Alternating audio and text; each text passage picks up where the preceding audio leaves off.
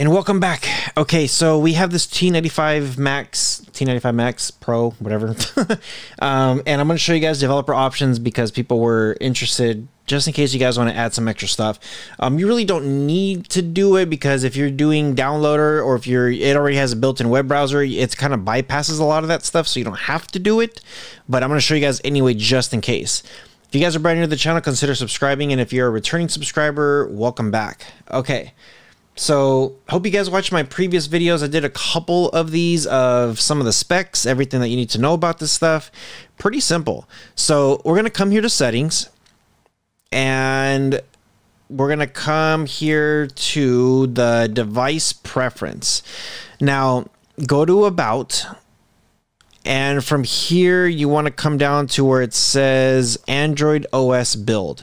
So you want to click this 7 times and then it says you are now a developer. Mine popped up pretty quick. Hit the back button once and then start scrolling down, and here is developer options. Enable developer options to turn on. If you want to do USB debugging, this is where you do have to turn it on also.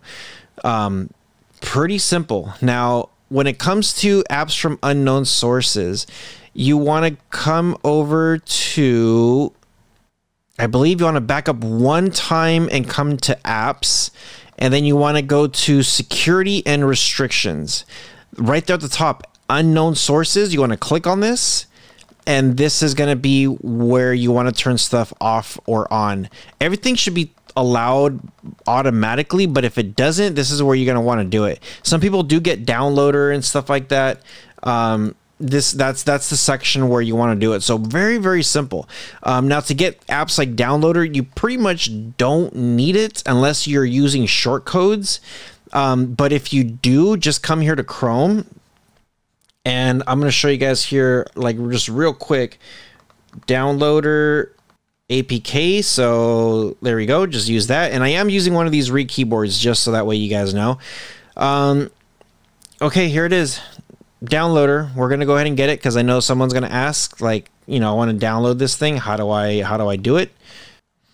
You might get a pop-up like this. Just hit close and there you go. Free download for Android. This is an advertisement, so hit no thanks. It's almost deceiving that it says, hey, here's a download button. No, it's not. Make sure you read the whole thing. Don't just click. And then there it is. Now it's going to start downloading.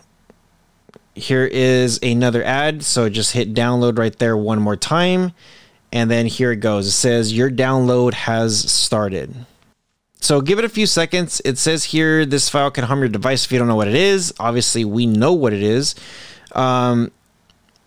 This, we don't want any notifications, so just hit block. Down here, hit OK.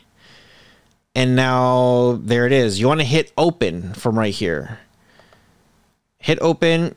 It's going to start installing, or the pop-up to install. Hit install. And it's now installing. Pretty simple. Once you're done, hit open just in case you want to mess with it. You want to hit allow. That just popped up like super fast, and then there you go.